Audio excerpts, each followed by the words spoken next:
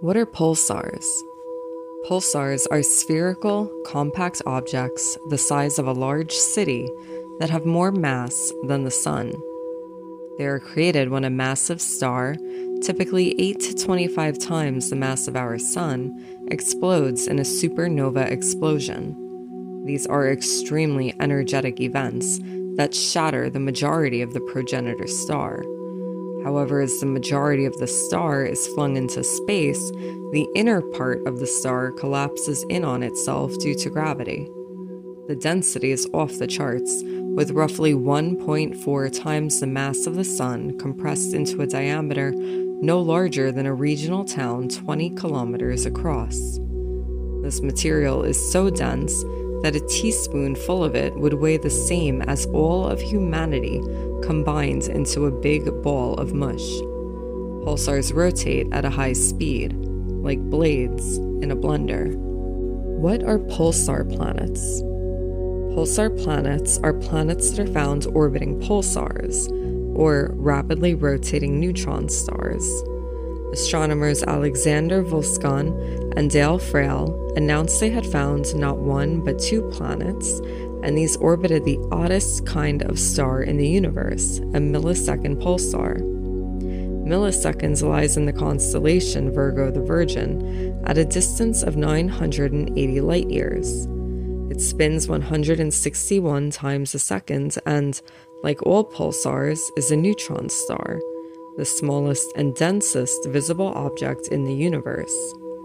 Radio telescope in Arecibo, Puerto Rico, is used in the discovery of these strange objects, and these are the first exoplanets, or planets beyond our solar system, ever discovered. They are confirmed through a repeated anomaly in the electromagnetic data collected by the radio telescope. Less than 1% of the known pulsars are known to host planets. Formation scenarios of pulsar planets. Planets that survive the supernova. The most obvious formation scenario is that the planets formed simultaneously, with the original star just like our own solar system. This is an unlikely scenario because planets have to survive the gravity of a red supergiant and supernova. Supernova fallback disk. After the supernova, some of the material falls back into a disk where, just like with the protoplanetary disk, it might form planets. Destruction of a companion star. Evaporation causes a low-mass companion star orbiting a neutron star to lose mass. The star can be completely destroyed if the evaporation is strong enough, and the debris forms a disk, orbiting the neutron star with a mass of about 10% that of Earth, forming a planet. Evaporation of a companion.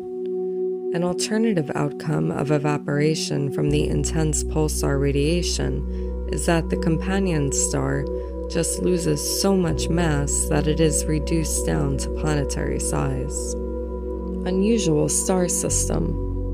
Astronomers discovered an even more remarkable pulsar planet in the constellation Scorpius in 2000.